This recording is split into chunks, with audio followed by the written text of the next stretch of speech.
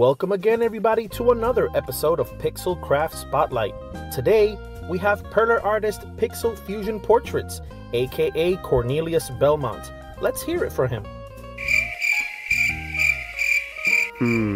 Not quite the reception I was expecting. Oops, wrong switch. Maybe it's this one. Good enough. There's so much illusion breaking right now, I could just... Relax, Isaac.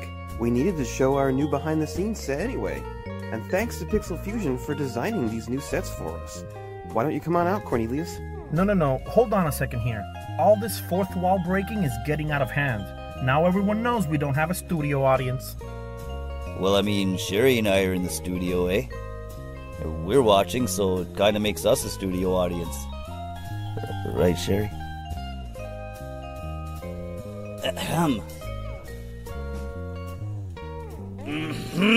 Huh? Oh, yeah, you have my undivided attention.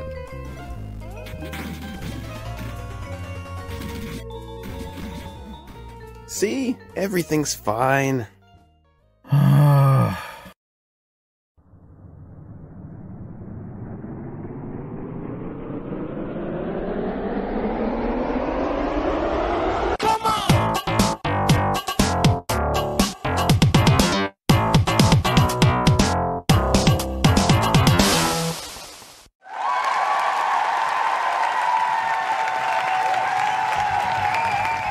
Welcome back.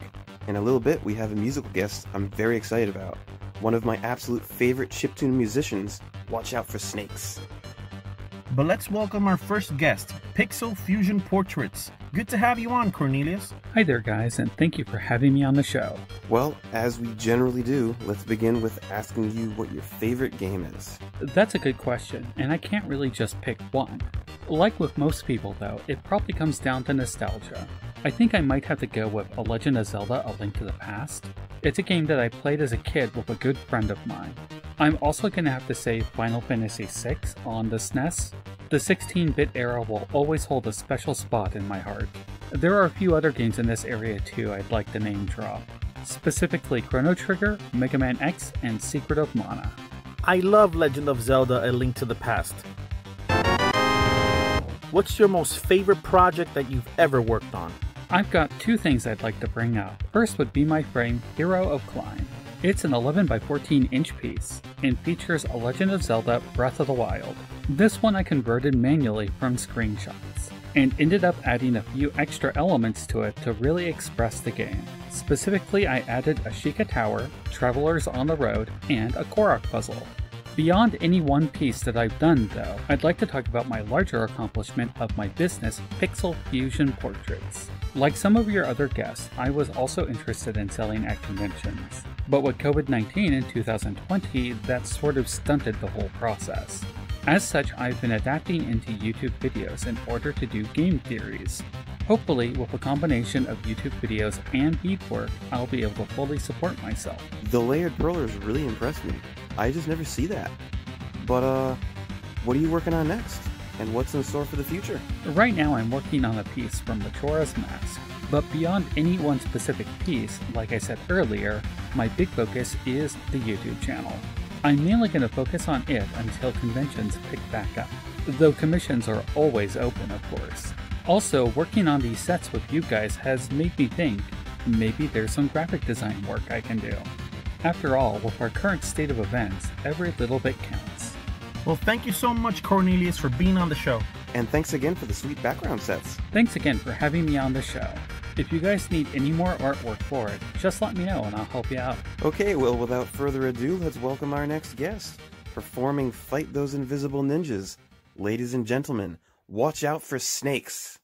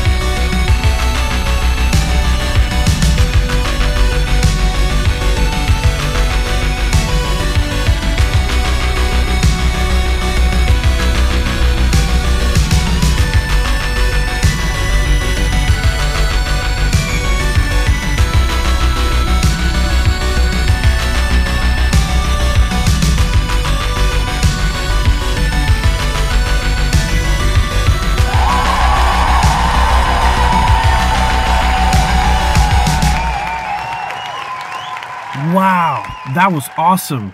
But, how are you doing that? I don't know. Could somebody get me down? So anyway, thanks everyone for tuning in. Thanks so much to our guest Pixel Fusion Portraits, and watch out for snakes. Thank you everybody for watching, and we'll see you next time on the next episode of Pixel Craft Spotlight.